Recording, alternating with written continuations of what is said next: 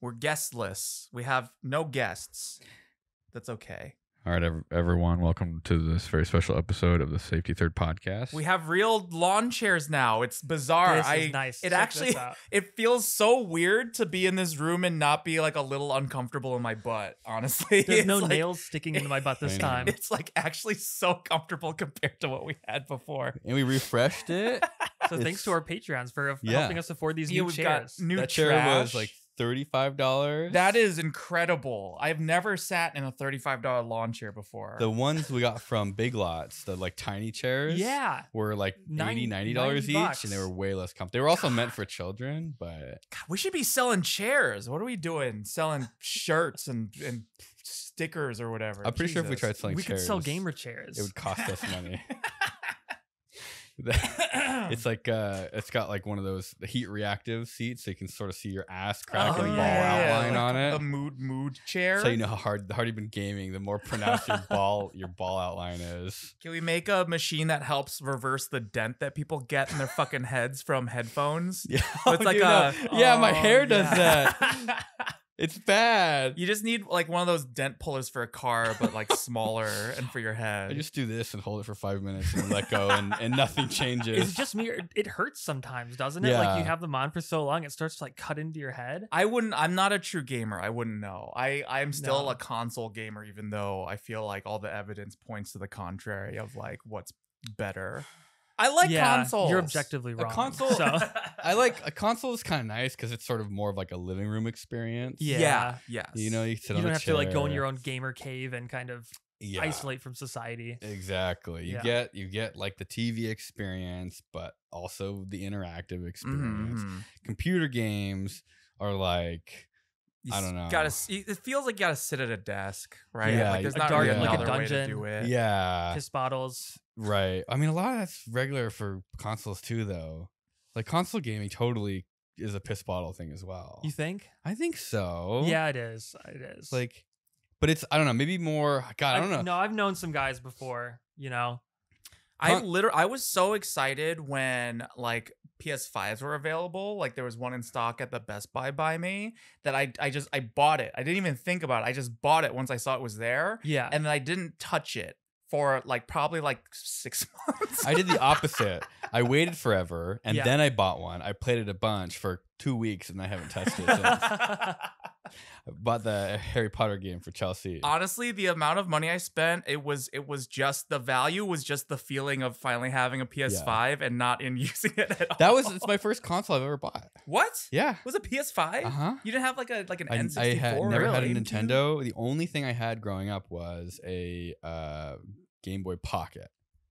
Wow. Yeah. What No, did no. you do? You have a Switch, but a Switch doesn't count. It's not a real console. Yeah. A it's- Switch is a console. No, it's not. It's a cool. You can. I appreciate the Switch for what Okay. it can do. I get like maybe the graphics are a little poo poo, especially for like the third party like ports or whatever. right. But like for being able to, because you know like if someone's watching like the TV or playing another game, you can just undock your Switch Undock and it. then do your Yeah. own thing. Play your own. Oh, so Will, are you wrong or is Alan wrong? We're both wrong. I think it's kind of somehow right in we're the both middle. Like, wrong. for me, I feel like as a kid, like having the console, like the thing that connects to the TV with the controllers and everything, is kind of like a console. Like the Switch is a console, but it's definitely closer to a Game Boy. I think. Like, it's kind of both. Right. Like right, yeah. there's something about having the thing Very like, sitting diplomatic on answer. your entertainment console. No, I mean it is like Yeah. you know it is the Switch basically is like better than an N64. No, I mean that's You literally could- what it was marketed as. I think is like the middle ground. Yeah. Kind of thing. So And it's how like- you can like take it out and play with friends is kind of cool. too. right. Right. Even though I've never done that, No. I don't have any friends. Exactly. But if I did, I could do that. We're not even real, right? You're just spacing out in your living room right now. Oh, yeah. You're sitting on the couch pretending you're talking to these two people. No one wants to play games with Kevin after he installs all That the one sex time in mods. college, I accidentally took too much NyQuil, and I still haven't woken up yet. This is a long dream. I still want to try. Did you guys ever see the Nintendo Labo? It was like years Yes. ago. I'd never actually bought. I don't think No. anyone bought it. No. But No. it looked like just interesting enough where if I could get it for free, I would be really into it. It looked like a really What solid is way it? to squeeze grant money out of schools. it was supposed to be this like platform for playing Nintendo games where you would get a bunch of like stamped or laser cut cardboard templates, and you could use them to like, you could bend them into like objects that then you could use to like interact with games. I think it came with a game specifically for the They were Nintendo like just Labo. a bunch of like sensors that you could connect. And No, like, it was like the it was remotes, clever, more clever Yeah, than the that, yeah. controllers for, was it the Switch or the Wii U? I think it might have been the Switch. So it's like the Switch controllers. Yeah, They have like, you know, an accelerometer. It's got like an IR thing. Like it's got, you know, a whole suite of sensors in it. And the idea was you could build this like essentially papercraft object that the controller would go into, and it would be like a steering wheel. There was like one that was like a robot arm, and so it would use the sensors to control something in the game. Right. But the controller itself would be like this weird cardboard thing that you have to build. It had no sensors in it. You gotta It was almost like little like extension arms to the. There was a, for Mario Kart they had those controllers where you put the Switch controller in the wheel. It's like that, but like imagine that for the same price, but you have to build it yourself. You It's made out of cardboard. So I don't think it did well. I don't think. Yeah. Nintendo Switch throwing knife adapter so you can. But I like the idea. I really did like the idea of like, you know, being able to build like your own sort of like physical thing that is represented in the game, that like you just stick the controller in, you don't need to do like any other like soldering or like wiring. Feels like something that like one in 100 kids would go absolutely one in 1,000 kids. 1 in 1,000 kids would go absolutely buck wild building their own stuff and customizing it. Well, I mean, I remember like I was so into like, remember like the Scholastic Book Fair? They still do those, right? Yeah. I remember I didn't buy a book. I bought this like little shitty electronics like learn electronics kit. No way, and it was, they had those? Yeah, well, so it was just a cardboard box with holes in it that you could stick springs in, and then you could connect components and wires to the springs, and it like had like, you know, on the cardboard box was like layouts printed on it. It was like one step above a breadboard. Like it was like a breadboard, but even fancier. Less good because it was made out of. It was made. Yeah, but it was like something a kid could do, where you could like bend the springs back and shove the legs in. And like I remember I bought one of those. And I thought I felt like Jimmy Neutron. I felt like a fucking genius, dude. Well, because you're like plugging shit in, and it's like, and it catches on fire, and you're like, I love science. I remember it had a little like audio transformer in it, and I didn't really know what to do with it. And at one point, I think it just had a brief description of the components, and it said something like, you know, it can step up voltage for AC or and you're whatever. Like, what's voltage? Yeah, I know. And so, you know what I ended up doing? I ended up just connecting a battery to it, and then the other two ends, I found like an earwig. I found like an earwig outside, and I just plugged the wires into the earwig to see if it would die, and it did die, but I don't think it was because it got stabbed. Yeah, I don't think it was electricity. I think it was because the wires just poked holes in it. But that was what I decided to do with the transformer. I got one of those kits. Someone bought me like the fancier one when I was in high school. Okay, not the cardboard, not the cardboard one. Nintendo Labo, the plastic one. I've seen, but they also have those springs really that you bend back. Yeah, it was a spring, all spring loaded, and the board had a bunch of like kind of fixed in place things as well. Potentiometers. Yeah, and then it had some stuff, you know, everything else you would add on. And I remember like the early, like the easy ones with like a potentiometer, you're like, yeah, okay, that's cool, I get it. And then it would start doing like transistor stuff. And I swear to God, logic circuits. Yeah, those books, those kits are made by like it's got to be just boomer electrical engineers. So yeah. And I'm like, who is this? Like thinking back, who is this made for? It's made for your dad to get you to make it. So that your dad can play with it, because like no kid like it's meant for a child. Mm-hmm. But it's almost like college level or beyond, like not even like beginning EE classes are more simple than this. And it's like how and the instructions like not it was so bad. Yeah. Well, because what do you do with like electronics that are not like what's even interesting without a transistor? Nothing. There was no Arduinos back then. There was nothing like that. No. I remember buying the basic stamp. I don't know if you guys remember the basic stamp. I never used this. I've never used a stamp. The basic stamp was like the microcontroller before Arduino, and then even after that, bought I think it was called the Parallax Propeller. I remember that. Yeah, and you know what I did with both of those? Let them sit on the shelf. Yeah, nothing. Because the only reason Arduino even took off was because like there was so much documentation. And then you'll get the purists who are like, well, it's not a real microprocessor if you don't sharpen your teeth on the asphalt. Yeah, like what the hell? I mean, it's like I still have I almost want to like try and do a project with them now just to like see if I could get some use out of them. But at this point, it's like, how would you even program it? I have no idea, and I don't even care. It didn't even come with USB. Yeah. I think it had like the since it was called the serial port. Oh my god! Oh, like with the 20 pins. Yeah, You have to like plug into the. Well, it's actually superior because the serial port. Like exactly. That's like such a like electronics purist thing to do. But there were certain things that when I was younger that like were completely beyond me that Arduino completely snuffed out. Was you just plug the thing in, you install the software, and you can just like upload code and write it. There's like, examples. Yeah, and there's exactly there's like examples. modules you can buy. That's like this is a heat sensing module. Like you don't need to know what's going on at the component level to use it. And it was made by college students. I think it was a college project in Italy. Arduino. Yeah. Oh, yeah. Whereas really like cool. the propeller and pick are probably a bunch of old crusty the boomers. pick. I had a pick too. I never used any of that shit. No. I probably spent like $200 and all that stuff. Yes. In the 90s, that was like $1,000. Yeah. And you're like, I actually literally don't care about any of this. Oh God. My dad tried. He got me one of those Radio Shack electronic learning labs kits. Yeah. Oh yeah. And it was like, dude, I must have been 8 years old, 10 years old, and it was like.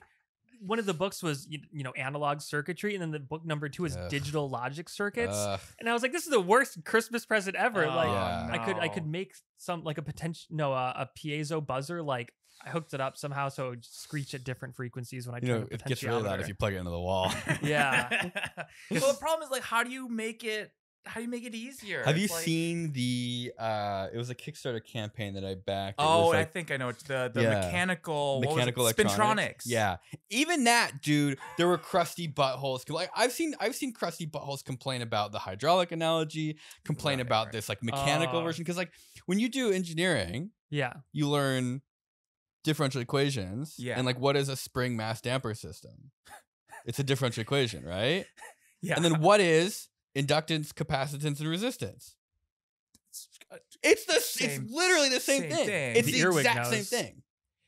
And so when people complain, it's the same thing. If you take a spring, you stretch it all the way back, and you let it go into an earwig, it does the same thing. That's known as an inductive spike. If you take an earwig and a mass. The force on the earwig increases because the inertia has nowhere to go. Because the Spintronics thing, the idea is like it's very visual. It's very like it's like Legos. Yeah. Yeah, because it's the analogy is like instead of electrons, you start with like a motorized spinning thing that you connect with belts and stuff to your other components. Yeah, and that's like a mechanical version of an electric circuit. Right, and it's like I feel like. It's obviously like you could never make it like a perfect analogy because there's like complexities with it. But from like an intuition standpoint, I feel for me, the stuff I've learned the best are when I developed an intuition, even if it was an analogy of like, oh, it's like this. Dude, I still don't know what electricity is. Okay, but this is like an inductor. Like marbles in a pipe. An inductor is like a mass. So like think of like you have a mass, right? And you hit a wall. What happens? The earwig explodes exactly into a tiny little splat. And what happens if you have an inductor and it's charged up and there's nowhere to go and there's an earwig on the other side? I guess the same thing. It turns into a stain. Yes. It's like a bunch of energy with nowhere to go. Okay, here, wait. All right, scientist, Mr. Scientist. I got a question for you. What is static electricity? How the fuck does that work? Why has it been so bad this week? Is it just the winds, it dried everything out. Everything's so dry now. It's like, get out of my car. Right, here's what I've never understood, right? Like, you ever just feel insane because like there's the same basic sort of explanations, boilerplate explanations for things, but then when you think about it, there's like no. Oh, I see what you're saying. So it's like static electricity is like, oh, you rub two dissimilar things and electrons go off of one and they go to the other. Where are they coming from? I have a electrons. Are you just stripping electrons off of atoms? I have a simple explanation. Yeah. High voltage doesn't follow any of the rules you were taught. Now I know that doesn't fully answer the question. How do you just take electrons off an atom? Isn't that supposed to be really hard? Isn't there like electron clouds that like literally determine like if a chemical reaction will occur? Somebody watching this is seething right now. I know, because they're seething harder because they were really mad about the microprocessor thing, and now they're even more mad about the static charge. But like, where are the electrons coming from? And how can they just how do you just take them off of one thing and onto another thing, and that first thing is like fine? And it's like by physical contact too. Yeah. It's like I'm just like, ooh, I just stole some of your electrons. Yeah, so because it's like or like here's some of my electrons. Zap. Yeah, like how does that work? Because it's like they're not ever actually physically touching, right? Because that's the thing is like matter's mostly empty space, and you're only feeling like charges repelling or whatever. And so it's like they're not even touching. How is electrons moving off of one thing to the other one? Like how does a Van de Graaff generator, right? It's like a rubber belt with like a little like copper wire that touches the belt and it just spins. Like so you can just suck electrons off of things with no detriment to the thing. And it's like you take them off its actual atoms, but like there's no chemical reaction happening. There's no like, you see what I mean? Yeah. Where it's like, I've never had the balls to say it out loud, but you know what? I'm doing it now. How the fuck does static electricity work? I've got one. How do magnets work? Dude.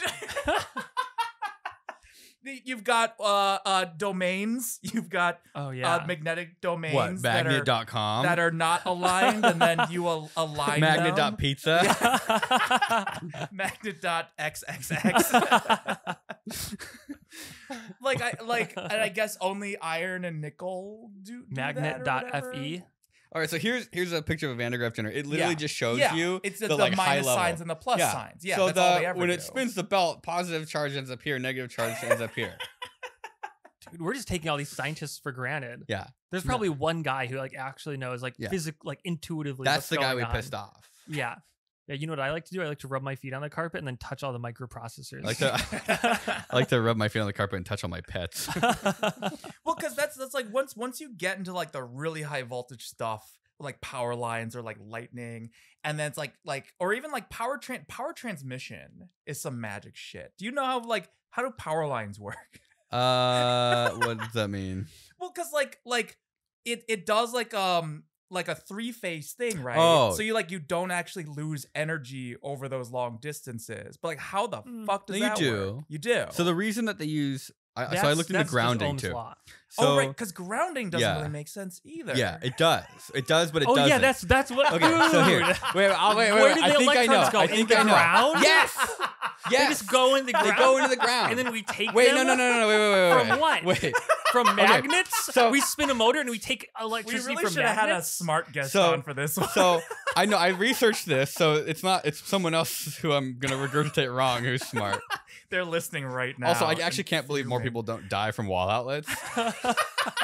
Like it's actually cursed. You know, everyone says the wall outlet is like the right side up with the ground on the bottom. Yeah, I'm pretty sure that putting the ground on top is like a way better way to do it. Yeah, because if a penny or something falls in, right. Well, that was like a whole TikTok challenge a while back, right, where people would slide coins on purpose. Let's use gravity. Let's put the gravitational force in the direction to accelerate objects into the worst terminals. There's a whole technology connections episode video on why do plugs have holes in them? Has he done that already? Yeah. What's the answer?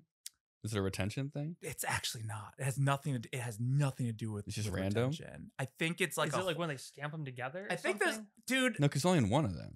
I hate that I don't remember. I remember being so interested in this. I don't even remember. It's not retention though, because he said that's the first guess. But if you actually like plug and unplug and like look at it and just even feel to see if there's any kind of detent, it's not retention.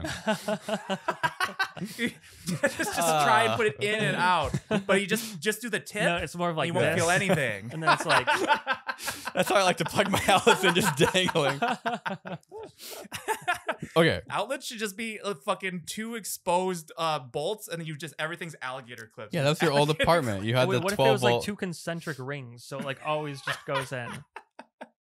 Manufacturing complexity. Yeah, maybe. Yeah. Okay, so my understanding is of how the electrical grid works in the US. So the reason that it's not DC, so there used to be DC, they wanted DC, that was Edison. Right, yeah. But DC, you have a Ohm's law problem, a power transfer problem, because the more power you want to push, because your current is now higher because your voltage is lower, you have more power loss in the wires. Yeah, you'd have to have like a battery at every home for it to make sense, because you couldn't draw like 10 amps over. Yeah, it would like it would never work. Like it would just, you would lose so much power into the grid. Yeah, it's like the lower voltage, the higher the losses are in the wire. Because power is proportional to the current through the wire. So if you have a ton of current through the wire, you have a ton of power loss because the wire is a resistor. Yeah. So instead, you can cheat the system by putting a tiny bit of current. But if you want only a tiny bit of current, how do you get that power through? High voltage. And so you essentially have like a really thin rod that has a ton of force behind it instead of a big thick rod with like moving slowly. Like a bullet. Exactly. Yeah. It's and like, then you have transformers that transform the high voltage into like turn high from current. a car to a robot guy looking thing. And so it comes when you come down to and houses. He runs into your TV. Right. And he does a movie for you. Exactly. So the ground is, I think. Well, there we go. It's gone. He had it and it's gone. I think it's those just electrons a safety thing. in his brain just grounded. Grounding is just, I think it's just a safety thing. Like that's it. Okay. It's so Earth is like the common connection between everything. Right. And so electricity literally goes into the Earth, which is they have to pound a copper rod into the ground. Yeah. And so in your wall outlet, I'm 90% certain it's just a safety measure, so that if power finds a way to get from the hot line to ground, even though ground and neutral touch, if power finds a way from hot to ground, you have a problem. And so I think it will remove charge from an object. Like the ground is usually connected to the case or something like that, the enclosure. But then on GFCI, or what do they call it now? I don't know. It's like 4 letters now. Ground like fault a interrupter. breaker. A breaker. Ground fault. GFCI. It compares GCFI. the current going through hot and neutral. And if they're not within a certain like equalness to each other, that means power is escaping through ground. And if power is escaping through ground, it means it's going through like a copper pipe or something like that, like instead of going through the wire, and it trips. Yeah. So if you throw a toaster in the bathtub, hot will go from the water to the pipes or to the water, whatever, and escape the wrong path, and then it trips. I remember when GFCI breakers were new, there was like a one of the brands had a problem with a batch they had to fix, but it took a few years. It was that if you held like a stun gun or something by one of them, it would just trip just from the back. Yeah, because it was like it's trying to measure like a very sensitive difference in current, and so if it's like millivolts. Yeah, it's like really tiny. Yeah, like 5. I think it's the cutoff, or milliamps. But so like it has to, ground has to be part of the reference for the power that's being sent to your house for the electricity to want to go there, because it doesn't just go. There's nothing special about the Earth, right? Like it's just because I think it's just a third free wire. Yeah, like at some point at the power station is literally has something plugged into like the Earth, and that's why that's like a reference point. The just like electricity the can go other. to. I think what would happen otherwise is you would sort of end up with weird differentials in places. Right. And so I think the grounding keeps everything at like a similar potential. Like a ground loop. Yeah. So is what I think that's a term I'm for pretty it. sure. Because otherwise you might like find a spot where there's like thunderclouds or something like up in the mountains, and like all of a sudden the system there is like a little bit higher. Yeah. You know? Yeah. I remember because it's like the dealing with like the mini version of this with like the electric fence like charger, inverter, generator, or whatever, where it's like you can cover however many like acres of land with like a big electric fence generator, and you just have to like nail a stake into one end, and then that high voltage is referenced to ground for the entirety of the fence. And it was like so powerful that the one time when we did that thing where it was like we all like touched each other to close that circuit with an electric fence at Jake Laser's place. Right. I remember we had everyone standing on like a sheet of plywood. Yeah. But even that, I think it was like creating like a weird capacitor with the ground, because when it was on, like there were still small jolts that everyone was feeling even before we connected my foot to earth.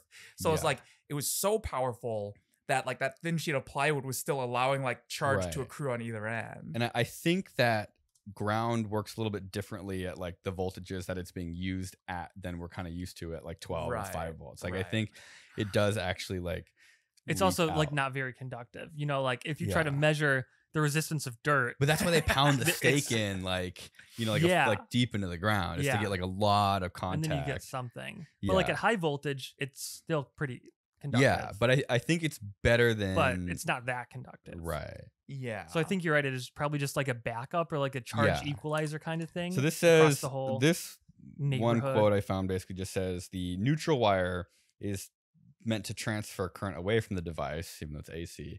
The ground is a path for when something goes wrong.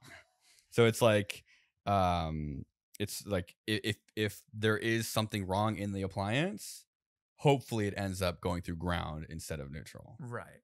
Also, I'm pretty sure that DC is better for transmission than AC. I think that AC is actually has higher losses. What?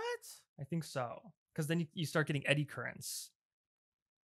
I think so. So you think like if you did like a high voltage, low current DC transmission sort of a thing, that it could theoretically be less lossy than like big honkin' AC. Yeah, but I don't know about that. Isn't that like why Tesla won the current wars, because it was just better overall? That poor guy that's pissed off at this is like even angrier now. Yeah, I know. Oh my God. We're giving someone an aneurysm, dude. I don't think we're that wrong. It might not be the full answer. But That's how you know we're wrong, is that we don't think we're that wrong. That means we're so stupid we can't even realize how wrong we are. That's how you know we're wrong. But then why does stuff work? Why does stuff work without the ground? How come I can how come when I accidentally broke the ground pin off my refrigerator and I plugged in and it still works? How come everything I touch in the refrigerator feels carbonated even if I don't open it and only when I touch it? I'm glad that there are people that are like somehow just through luck of the draw, there's people in the world that are smart enough to understand all this, that also were at some point were put in charge of designing these sorts of things. Can you imagine if we had to design like an electrical grid from scratch, like ourselves? Like what it would end up looking like? I think we could. I actually think we might do an okay job. I'm pretty sure a lot of what exists nowadays is just Band-Aids. Right. On top of Band-Aids, on top of Band-Aids. For some like dumb decision that somebody made like 100, 200 years ago. Actually, like what is like the embroidery machine? So there's a file called God, what do they call it? What's the base level file? For what, like the designs? Like there's so the file type that my machine can take, one of the like it's like the base level file. It'd be like a notepad document, like a TXT. Okay. Right? Like a TXT is like as simple as it gets. Right. And then someone does like doc. And then they have like docx, and it starts kind of like you lose this backward compatibility, and it starts sort of breaking things forwards. Yeah. Like a text file works everywhere. Yes. Like you can open it with anything. Yeah. But then everyone adds like more complex stuff to it. And like sometimes I think those additional features cause like they conflict with the original design. Like let me think. Like what is something like the embroidery machine is essentially like does it use G code or something similar? It uses basically G code. The problem with that file, it's like a D. What is it? I can't remember what it's called anymore. It doesn't. DICK. So the embroidery file is like it has points and speeds and stuff like that. Like it'll tell you where to go and what to do, how to get there while doing it. Like it either wants you to go here, or it wants you to stitch, or it wants to move without stitching. Like it's really simple G code. It won't do color changes. It'll indicate a color change, but it won't provide any context or information as to what the color is. And so then what you have to do is use a second piece of software that then you go through and you specify every single color of each change, because each color is on a different needle. And if you ever switch the colors, you have to rearrange them. Okay. And then you export it as a different file type and then put it on the machine. Or you can take the raw file, the simple file, and put it on the machine. Yeah. And then you can change the colors on the machine. Like manually. So you have to enter in each color. And sometimes, like, depending on how you did your design, it can be like dozens and dozens and dozens. It's like really bad. Of color changes. It's really bad. It can like bounce back. Yeah. Yeah. Like imagine like a multicolor 3D printer having to specify every color change. Like it'd be bad. Like a 15 nozzle 3D printer. So I feel like that's the kind of stuff where they start, they make it simple, they do this, and then all the technology on top of it just like kind of rides on that and then never fixes any of the problems. There's got to be a better example though of something where it's worse today because of the decision they made long ago. I mean, like everything. Like 2.4 gigahertz kind of is one of those, like Wi-Fi. Oh yeah. Oh well, they were just like looking for bands that were like available So in the spectrum. Well, they opened up microwaves. So 2.4 gigahertz was opened up because of microwaves. And so it was like, we'll let you use, microwaves can be 2.4 gigahertz. And then it's just, Is that what happened? Was it microwaves first or microwave ovens first? Okay. And then it opened up that it was unregulated. Yeah. And they like literally had here. Yeah, exactly. And then that's why everything's 2.4 gigahertz. Gotcha. Right, because it's microwaves. Don't put anything else on that baby frequency. monitors It's going to and Wi-Fi. too much noise. Yeah. Yeah, so now everything is on 2.4 gigahertz. Yeah. It's like the one consumer allocated band. I don't think they ever would have predicted how much shit is shoved into 2.4 gigahertz. Like, I bet you if you look at like total bandwidth across, the usable radio spectrum, I bet you it's got to be like 99% is in the 2.4 range. Think of how much more room there is. It makes me think like what would get knocked out if you made like a jammer, like a very narrow frequency band, like radio jammer just for 2.4 gigahertz? What does that knock out? Like everything. Yeah. I think like all your consumer electronics.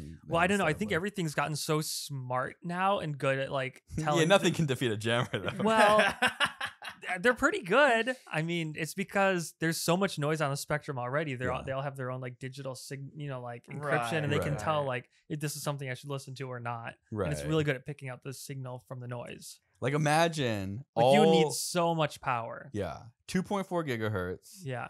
On your Wi-Fi, your neighbor's Wi-Fi, the other neighbor's Wi-Fi. Like, dude, there's got to be like tens or dozens of just Wi-Fi access points. Yeah, just overlapping. And they're all streaming information to devices. How does that work? They break the 2.4 gigahertz down into smaller What if I bites. told you it was electrons? That guy is so mad right now. Oh my god. Well, because that's all right. I'm just laying it all out now. I don't really know how like radio waves work. What is that? How do you transmit a like it's literally light. You've got an antenna. Yeah. And then what is at the other end of that antenna that's creating I think it's literally just like a magnetic field kind of. But it's resonating. So it's like a swing where if you dump it into the antenna at the right frequency, you end up with like larger pulses. But how is it just one antenna? Like, how do you put data? How do you turn that into data? You just modulate frequency modulation or amplitude modulation. So you can pulse information on that, or like it's like like the IR remotes like they like 38 kilohertz. Yeah. There's a filter that filters out 38 kilohertz. Right. And it's like Morse code, but really fast. Right. Yeah. I mean, I get like the modulation, but like how, cause it's like, with an infrared remote, you've got an infrared LED and it's got, positive, negative, you turn it on and off at a certain frequency.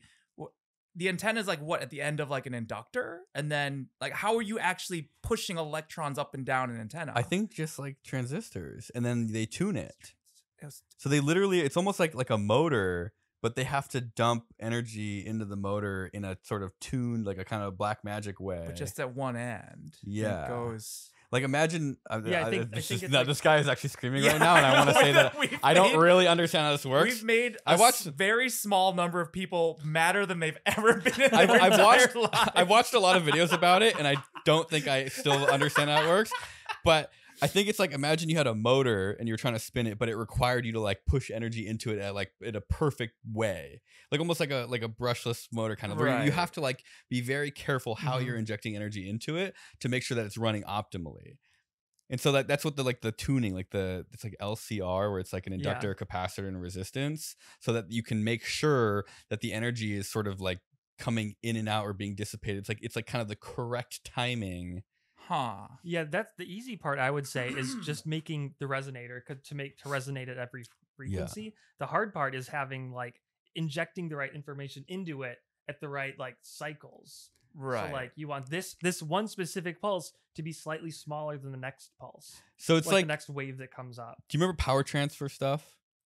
where you want the impedance of your power output to be similar to the impedance of your right. power. Yes, impedance. I remember. Yeah. So the more impotent you are, but like I did this, I figured this out a long time ago because I was like trying to wrap my head around it. But like if you have like a voltage divider to get your voltage out, yeah, it's like a really shitty regulator. Yes, yeah. Right. Where like as long as you're not drawing a lot of power, it's probably good enough. Right. And once you start drawing more power, your voltage is going to increasingly become not what you wanted it to be at that point. The lemon battery with Mark Rober was a very similar problem because the internal resistance of the battery was so high that it was like, how do you get as much power out of the lemon battery as possible? And it was by having a load. Some out, the voltage goes down. So if your load has the exact same resistance as your battery, that is the most optimal power transfer. So you'll lose the least amount of power in your system. Because if your battery has a really high resistance and your load has low resistance, you're not going to get that much power out. Right. And if it's the other way around, you're then also you're not getting going to get that as much power as you could be getting. Right. And so the way to get as much power out as possible is for your battery and your power supply and your load to have the exact same. So then impedance. for like lemons, is that like a shitty car battery? Like what do you even do? So what I did is I rearranged the lemon battery so it was like parallel versus series, right? So it was like it's like the surface area of the tax that you put in there. Yeah. Adds, like that's what you're trying to maximize. It's like the speed of the chemical reaction. Yeah. So I changed it from like either, to get from a higher voltage, I moved it down to a lower voltage, but more in parallel to lower the internal resistance. Yeah. And so it was like, instead of like, oh man, this 12 volts can push out 1 amp. And it was like, no, because the battery craps out first. And so turning it to 6 volts can only do half an amp or like whatever. But you can push out more at the same time. Yeah. So the battery could keep up with the load. So it's kind of like, I think there's some sort of that energy involved. We're tuning it, make sure that there's like a similar impedance so that you get power. Like you want to like get as much power out of your transmitter into the antenna. Dude, it's a miracle that anything works. No, it is. Yeah. Like elevators and stuff. Like GPS. Airplanes. That was my first job out of college. I was working with a defense contractor for like GPS systems. And it's like your phone, like anything that has GPS has to talk to satellites that are so far away and moving so fast in outer space that you have to account for general and special relativity.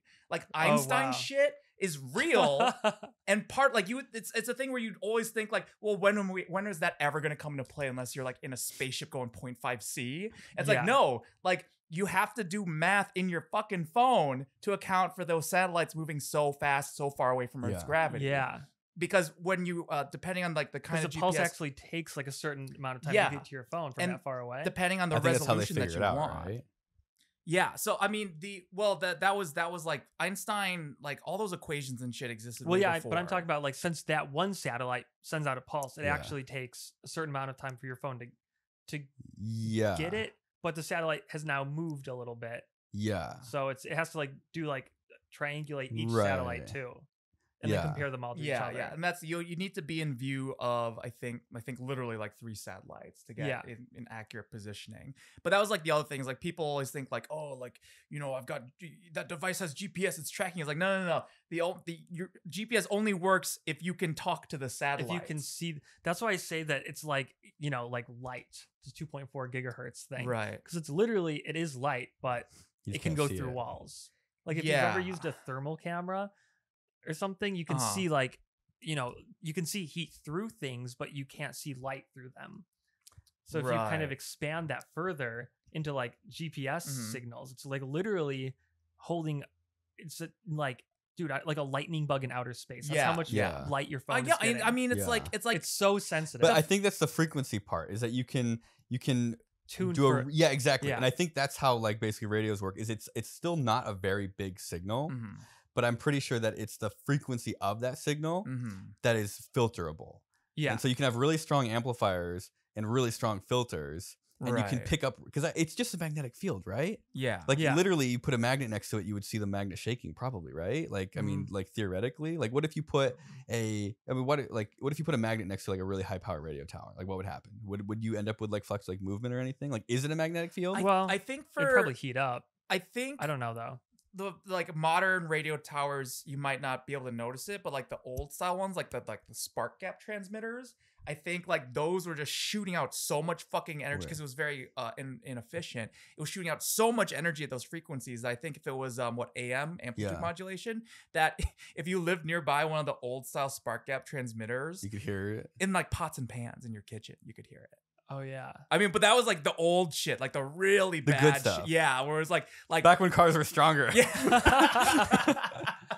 Because at that point, yeah, if you were close enough, like because if it's modulating the amplitude, and that's like where the information's carried in, like if you have just a big piece of metal close enough to the tower, it's literally just fucking banging electrons in it, and you can hear it. I think it would vibrate though, because I'm trying to think of like a transformer, right? Yeah. Like one time, when it charges up, and you hear that. Like yeah, that sort of thing? So I think those are like the two halves of the transformer, or the wires smacking up against the transformer, making that noise. Just clapping those cheeks. Okay, so a radio wave is not a photon. Well, yes, it is. I feel like Jesus we're missing something here. No. It has to be. It is. It's wave particle duality, right? It's electromagnetic waves are also. So you can make visible light photons by heating a wire up. Yeah, but you can make a long wavelength by just shaking a wire.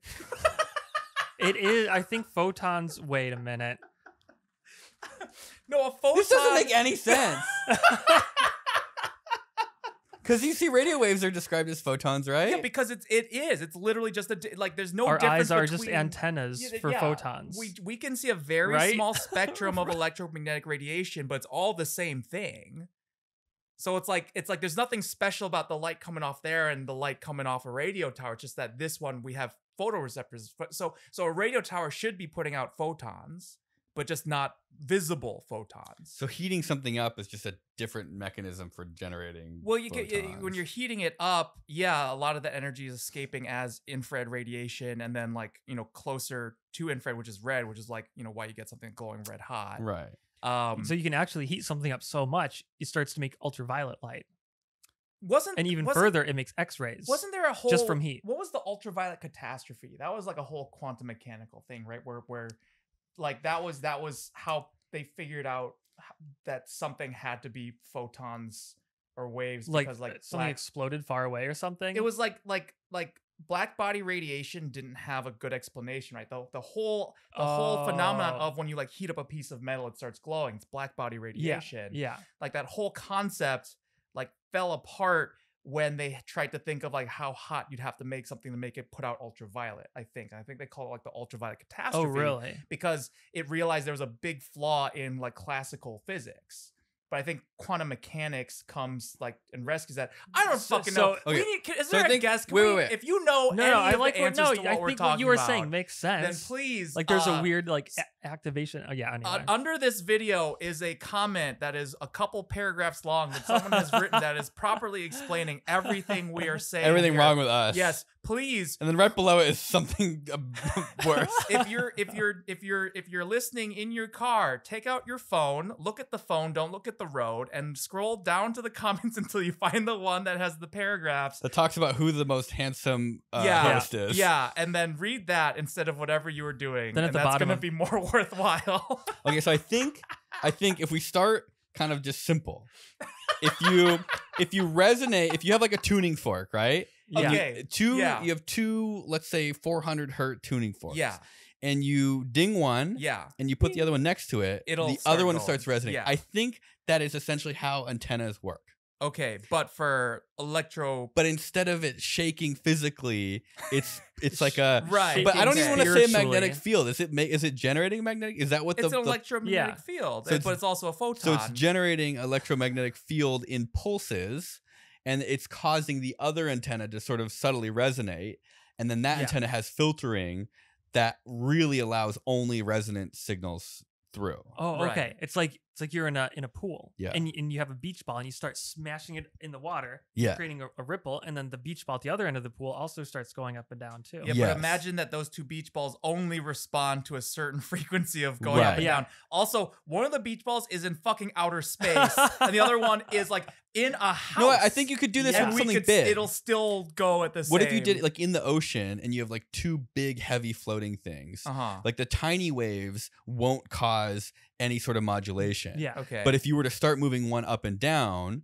at its like natural frequency, like if you were to sort of time it to make sure it was going at its natural frequency, right. I Yeah. think it would induce way a higher amplitude in the other object because it shares Yeah. a resonant frequency. Yep. And Water so, now. yeah, so the tiny ones won't do anything. It'll just look, there'll be collisions and the energy won't match up. Uh-huh. But if you were to naturally get that big one going, the other Yeah. one would 100% pick up the Well, the energy. tiny ones would also just ride the wave. Yeah, they would just ride it. And then Yeah. that's frequency modulation or amplitude modulation. Where I don't know. is that AM? I don't know. What is So we take a weight and then we move it up and down 2.4 billion times a second in the ocean. Because it's giga, right? Gigahertz? Yeah. Because mega, giga, yeah. Billion. So it's literally 2.5 billion times a second. And then the light that we can see is tera. No. It's not. No. What's it? No. I don't Visible think light? so. Yeah, visible light is way less than gigahertz. Gigahertz is like way up there, isn't it? No, gigahertz is way down there. Down? Yeah. No. Yeah. Millimeter wave is that's a microwave. They're Yeah, but I thought the millimeter. wavelength of 4 visible light was centimeter. way bigger than millimeter. No, visible is nanometer. Oh fuck. Yeah, that sounds right. Oh shit. Yeah. Okay. So it looks like frequency modulation is it speeds up and slows down. Yeah. So maybe then the antenna has to have like sensitivity to like a certain age. Wait, but then how does like a car antenna work? It just changes how it's filtering. Wait a second. Wait till you. What I don't. Well, What's 'cause, like, bandwidth a car and antenna then still works side even if you bands, unscrew and it or then- make it shorter. It still works. Right, but then it's just maybe maybe that's why it sounds so shitty. It's because it's like it has like a broad sensitivity, and then you're just Yeah. tuning. But it's What the are you same antenna tuning? for AM and FM, isn't it? Like Yeah, your but car AM antenna still- is They don't have to be amplitude exact. modulation. Yeah. So that's like making it the You just- signal they're like less louder or efficient. quieter. FM, it actually speeds up and slows down the wave.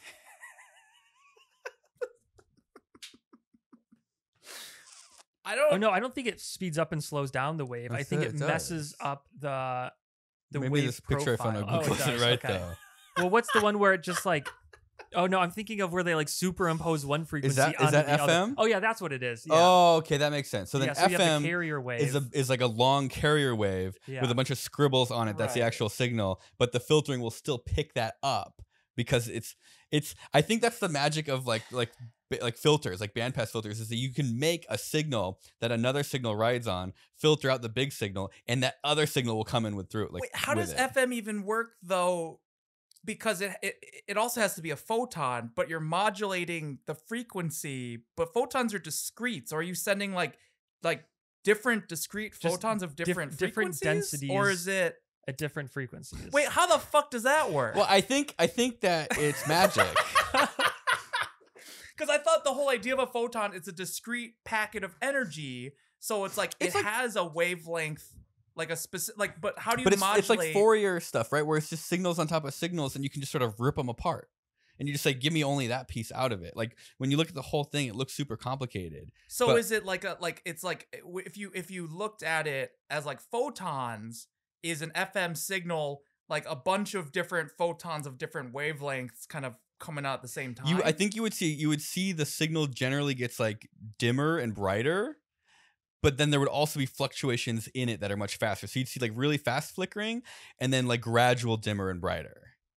Is there just like Imagine you take a signal and put on a sine wave, like a LED Yeah. and put on a sine wave. It's Yeah. gonna get bright and dark and No, bright, that- but then you add a twinkle to it. but that all totally makes sense if you're Yeah. just thinking about it as waves, like only waves, right? But then you have to, if you think about it as a discrete packet, because it's both. It has to be Yeah. both. How does that work? Like how does it pick up the everything combined? Yeah, how do you modulate the frequency of a photon? Because I thought a photon was like a set packet of, right? Because it's like, Well, I mean, light It's is how just hard you push photons it. of different frequencies.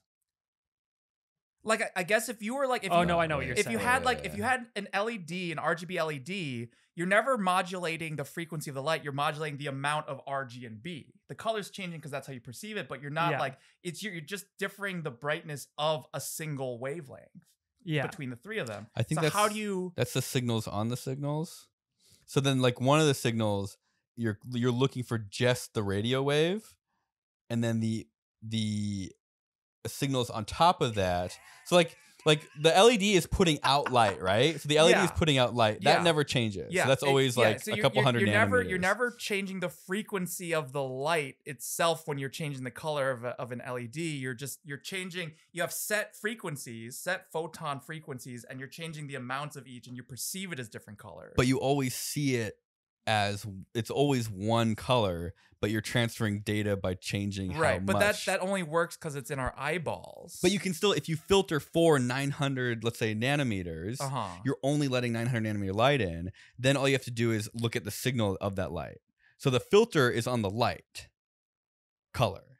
So then if you put a filter for that and then you put a photon detector on that, you'll actually get photons of that wavelength. Yeah, you're not measuring 900 900 nanometers. Anyway, I hope that makes sense to you guys. How long do you think it would take us if you just gave us like a box of resistors and capacitors and inductors to make a working radio? Like not being able to use the internet. We have to be locked in this room. Like, if people in prison can do it, we can do it. Right? Yeah. We just have to take apart that old TV. I feel like it would take us like probably we could do something in like a week or two, maybe. All we need is a working FM radio, and we can make I hate that using parts from an FM radio to make an FM radio. I mean, there's no single person. There's not just like a guy who knows. It's like all of these, you would have to ask a guy for one very small part of it. Yeah. And between like 100 guys collectively, you'd be able to answer all these questions. But isn't that freaky that there's not just like a guy who knows all of this? Imagine spending 6 years and you're like, I built a radio. Oh my God. And then the FCC comes in and says you have to throw it in the trash. Yeah, it's too strong. That's how you could do it, is a spark gap. Just like spark gap. I mean, would they even care if you did like a pirate radio station that was like an old style spark gap transmitter? FCC? They would be on your shit so fast. Really? But I mean, that's just like a Tesla coil. I think there's power limits. Coilers? You can do experimental stuff, but I think at some point, with like a kilowatt. Yeah, I think that might be too experimental. Yeah, I think spark gaps are really bad because they kind of broadcast on every frequency. Yeah. Which means they also put out a lot of different photons.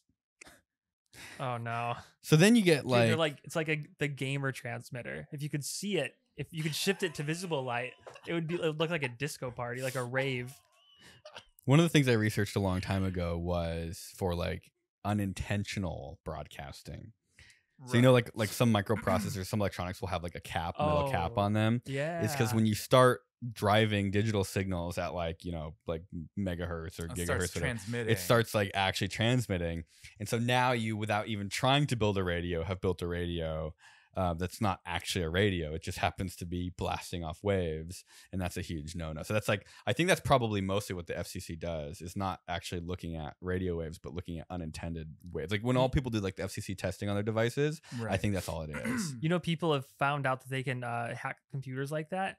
They can get information from computers from because phenomenon. Inside the computer, it's going to be leaking some kind of information electromagnetically. Yeah, and what they'll do is that they'll like basically amplitude modify the power into the computer.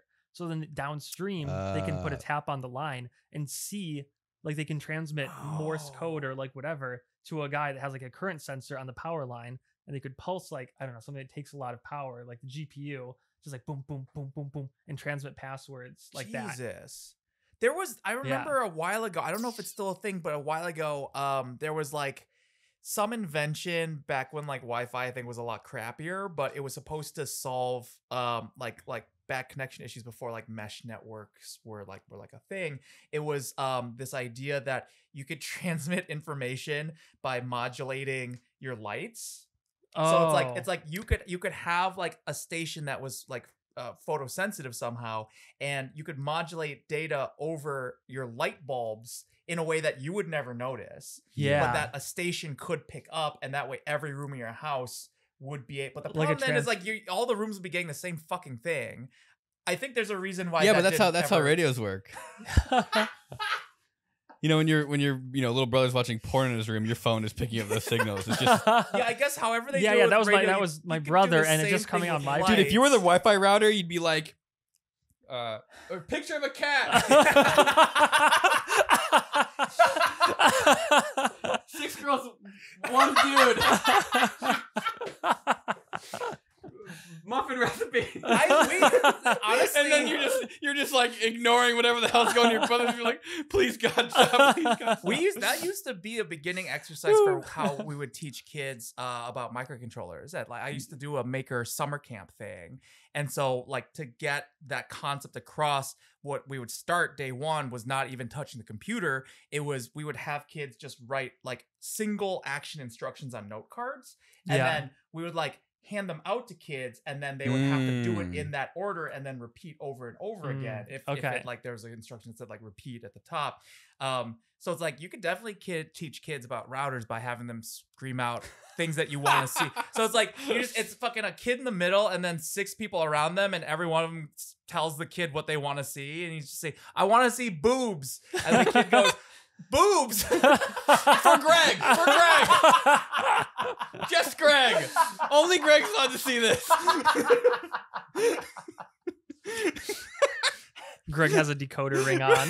For all I know, that's how it actually works. No, There's a tiny man in the router that's just screaming and pleading with the other people not to decipher what's coming through. But that's why I think encryption solves that problem mostly. How does anything work? How does anything ever happen? That's the miracle of 2.4 gigahertz. Porn, muffin recipes, and pictures of kittens all happening at the same time and across dozens of houses in the same area. Making a area. hot pocket in the microwave. Yeah. Yes. It can serve me pictures of boobs and cook my food for me. It's actually like super cursed. You know, there was a thing like I was more of my crap I was researching a long time ago. I think it's called like Z-Wave or something. It was smart home devices, and it used, instead of transmitting over lights, it would transmit over the voltage cross, the zero threshold of your AC wave. Oh my God. So it would wait until it was at 0, and then it would inject data into the chip. So the idea is you could plug the thing just into your outlet, and it would communicate using your house wires, and it was hijacking that cross point. That's pretty funny. That's clever. The bizarre thing though is like none of these things are like, I mean, there's obviously like a lot of technical things that are wrong with them and bad, but it's like any of them were probably only like just off by timing or like marketing to become the dominant way of doing things. Even if it sounds really bad, there's like probably only a period of years and maybe like a few $100,000 separating that from us using Wi-Fi. Yeah. Like any of that could have just been the way we do things. Yes. Yeah. Oh, I think, you know what? I got one of those. Okay. I think I finally have the example of a technology that everything kept getting worse and worse and worse and worse. Bluetooth. Bluetooth. Yeah. It just got used for everything. It got used for everything, and it cannot keep up.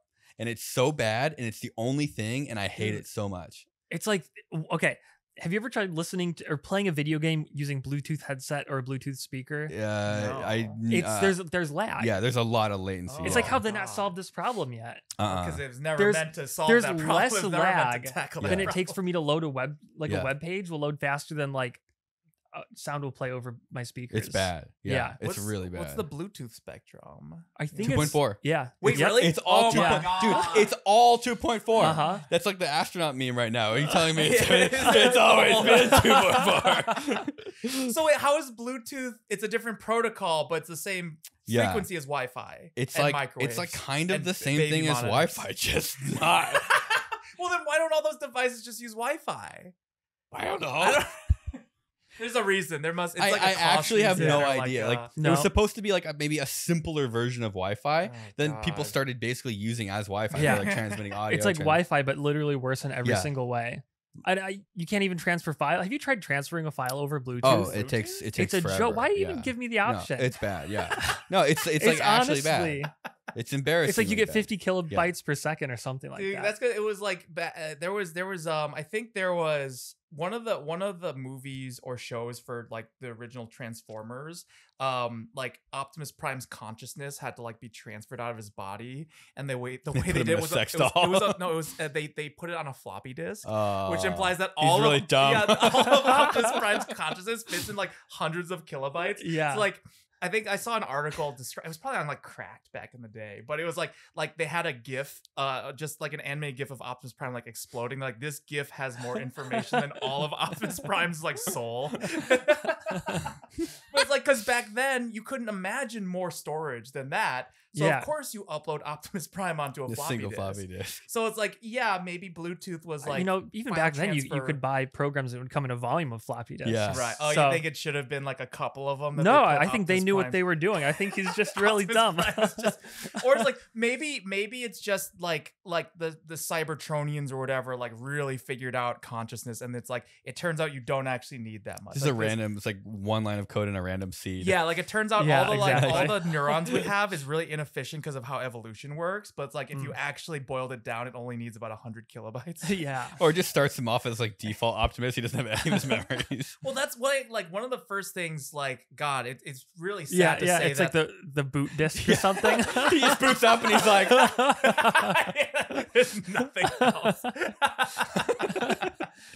I feel shitting and pissing. I feel really bad after this entire thing now saying that I majored in electrical engineering. No, don't worry. Everyone else you graduated with had no idea what was going on. But like that was, I remember one of the first like what is it? The like circuit design classes I took where we're learning like how to like simplify or decompose. It's like you can take this like sort of large scope state machine, but then you can realize that there's like a lot of like things that can overlap, and so you can basically like you can almost reduce something very complicated, a complicated state machine. It's like digital logic. Yeah, you can turn it into like a smaller number of like XOR gates, and it'll do the exact same thing that you need it to. Yeah. And that like ever since I learned that idea, I was like, how many XOR gates is a person really? Like you could probably I think if you, depending on the scope, you could probably make someone out of like 5 XOR gates. As long as well, like, there you go. If you go below, they start having seizures. Well, because if you have your basic states of like hungry, horny, angry, happy, sad. Horngry. Well, no, horngry is too many because then you need two. Those, if as long as it's only one output at a time, I think it's pretty simple. If you need to do 2, then I don't know if you can do that with that many XOR gates. We filmed a little thing with the guys who did the zero gravity 3D printer, the instant 3D printer at Open Source. We went up to Berkeley. I didn't see it either, but we just went up to Berkeley, and so I did see it. And I was like, they were showing me everything, like how the whole thing works. And it made me realize like there is like, because one of the questions asked is like for the slicing basically. Okay. The zero gravity printer, the instant 3D printer is a CT scanner in reverse. So instead of it like cures resin in a circle correct. Kind of a thing. And so what it does is over a period of the cure time, which you have to inject a certain amount of energy into the resin for it to cure, they're projecting like shadows onto it basically. Like they're projecting light into the resin so that as the photons travel through, each area gets a corresponding amount of energy. So it all cures at the same time. But what that means is you end up with a lot of conflicts where you can't exclusively put light in some areas. Right. And so one of the ideas, and I asked them, was like, what about like a do not care? Like, does the software have any idea of like do not care? Like, I do not care what happens in this area. Right. Because that would essentially reduce what it has to think about. And it's like, oh, I can like here, I have a way higher threshold. I can blast whatever I want here. Because I don't care if this middle section of the gear that's just a hollow shaft, like it'll just fall out anyways once it's cured. Right. It's like really interesting of like not having to solve the whole problem. So is it like a line? It just exposes like a line? It's a 2-dimensional image projecting through it. And it's like a line, but it's like a lot of lines at the same time. Okay. No, but that's exactly. Well, it's a lot like one dimension, except there's a whole nother dimension. You could do it with a single line. It would just take way longer. Yeah, but it would be more collimated. I don't think it matters. Really matters. So you can do it. That's why this stuff is a little nasty. There's math basically to compensate for the fact that it's a cone. Yeah. And it actually, because when I was, I want to build a CT scanner eventually. Instead of taking the single line, or like instead of doing a perfectly like parallel beam, collimated beam, you can actually just take your cone beam and then rearrange the slices from different angles. So you take a slice that was here, 2 angled ones from different angles will share angles. And so you rearrange the angles and you can have buckets of straight lines. Oh dear. It's bad. So instead of doing fancy math to compensate for the light going through at different angles, you can just reorganize all the different beams going through it. And then do a bunch of fancy math. You don't have to do fancy math. You just say, I know that at angle 45 degrees Oh, and to angle have 35, I this can take on line and, pixel number 4 and pixel number 12, yeah. and I can put them in the same bucket. Can they use it to print like a really accurate Lola Bunny? You know, really from Space quickly. Jam. I mean, it worked pretty well on certain types of things. I think you'd be better off. Well, how high fidelity? Like really good. How big like, do you want butt it? cheeks, right? Oh no, I think like- you'd have to use something else. But we can figure it out. Does it have like so? So it has like must have the equivalent of like not being able to like print overhangs and stuff, right? Of like No, it can do all whatever that. Because it's The- like the problem it's is- suspended in like a liquid. Yeah, the gel is pretty thick, and so it kind of Well, floats. it is a gel. It's like a okay. resin. Yeah. So you could basically you're solving for, you're trying to get an equal amount of energy into every part you want exposed, Yeah. and you're trying to not get that energy into places you don't want exposed. Right.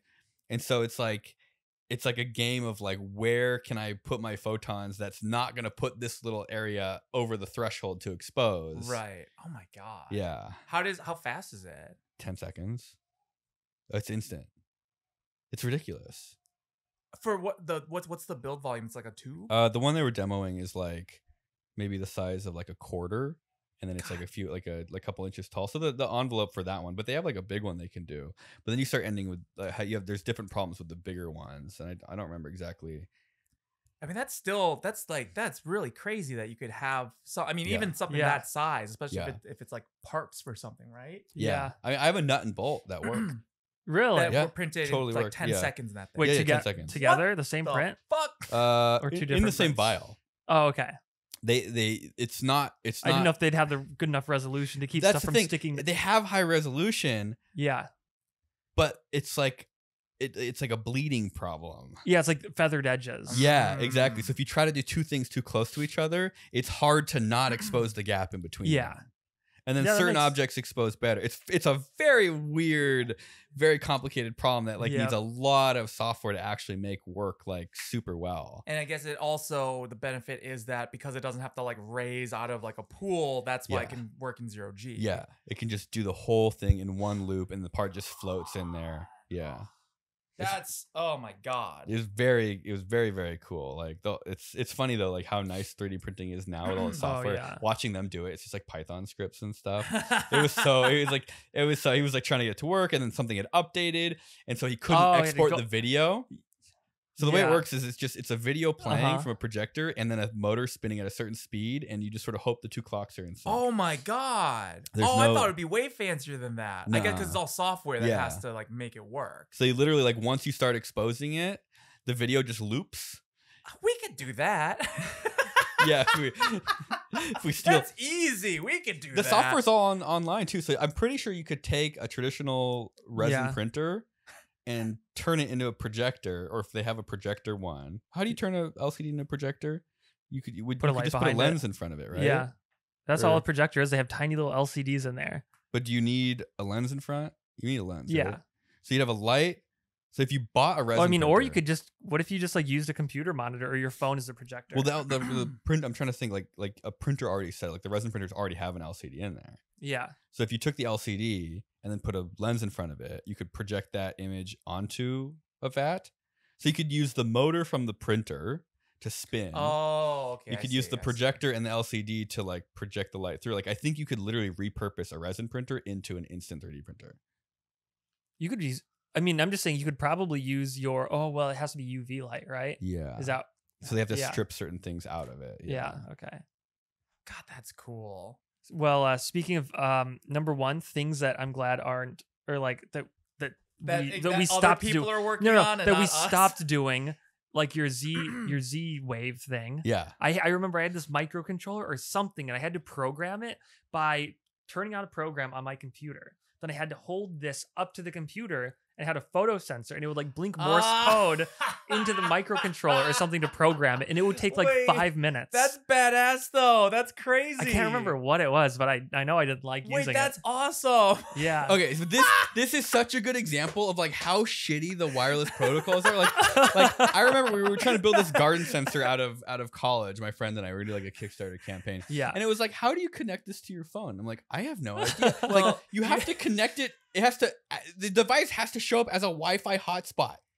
And you connect your phone to the Wi-Fi hotspot that doesn't have internet. Yeah. Then you give it the information to your actual yeah. Wi-Fi network. Yeah. And then it's then it sends that information Yeah. to your thing, and that thing can get on the same network. There was another garden sensor though that did exactly that. So you had the app on your phone, and you just hold the flashlight up to it. I was and it would about to blink the say flashlight. that. Yeah. That's Flashlight. awesome. Yeah, Nice. I think it was the flashlight or the Oh screen or my something. Yeah. god! I wish everything worked Yeah. like that. That's so cool. But like that actually is more convenient for small amounts of data.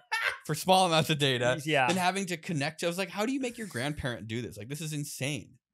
Or like Bluetooth, where it's like, make sure the numbers. No, just click OK. Yeah, Like, like, has that ever happened? no. Who cares if they see I what know. I'm seeing? I know. Yeah, That's so cool. and then you have like Apple comes in with kind of like a solution to all this, but then it's locked into their ecosystem. Bastards. But even then, it kind of doesn't yeah, work. yeah, half like the time. iMessage. Yeah, and like the Wi-Fi shit. You know, when someone's trying to log in. Oh yeah. Like, because I have an Android, and I don't like that's cool as hell. Like when someone tries to log into a Wi-Fi network, The same network as somebody else. How does it know though? Does it know if you're in the contacts or something, or like No, I don't think so. it'll? So then do you get notifications at like a? Wait, what is this thing? Where If you have an iPhone, yeah, Yeah. and you're logged into a Wi-Fi network. So let's Yeah. say Kevin logs into a Wi-Fi network with his iPhone, Yeah. and then you try to log into it. Kevin's phone will receive a ping asking if he wants to give you access to the network, and the phones will share credentials. Yeah. And then you don't have to type the password or What? Yeah, Yeah. It might be a contact thing. maybe there's got to be Yeah. some security. I've never seen that before. I don't have enough friends with Wi-Fi, I guess. You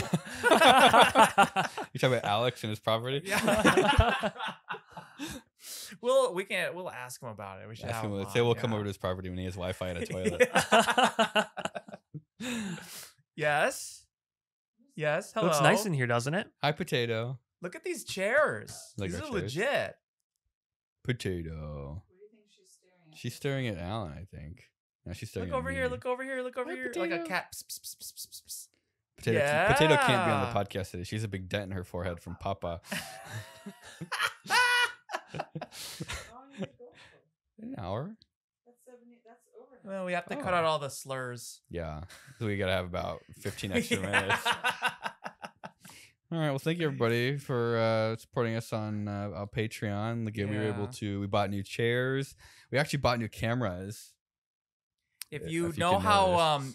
anything works, please Does it look better? tell us Yeah. how No, things. that's not how this works. anything They works. literally already have. This, it's the best way to get free advice online is to post the wrong information. Yeah, everything wrong that we've said. Tell us Hey how guys, we're wrong. I need help doing this. No one says anything. Hey guys, this is how this works. You're an idiot. Oh, look. Let us look, know if the cameras look better. I took this. Are we doing names? Yeah. Okay, Are we I still- took this okay. name and I just turned it into photons. I took this photon and turned it into this name. And then I stuck it up my butt. I took these this photon, these names that are made of photons, and I'm going to turn them into I'm turning them into gamma rays. You now have cancer.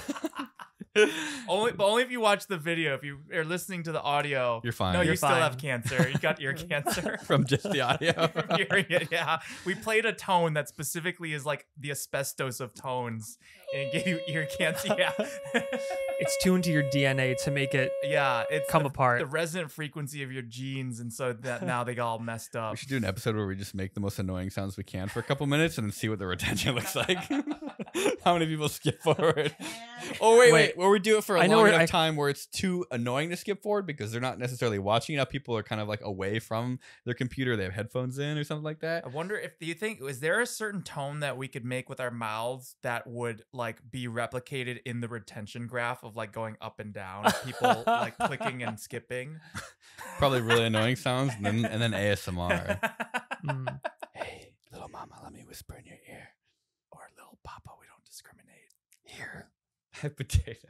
I have a potato now. Okay, potato. Don't look Anyway, towards the cameras. Don't show I them know your where we can forehead. find a bunch of earwigs. Outside? Yeah. Soft.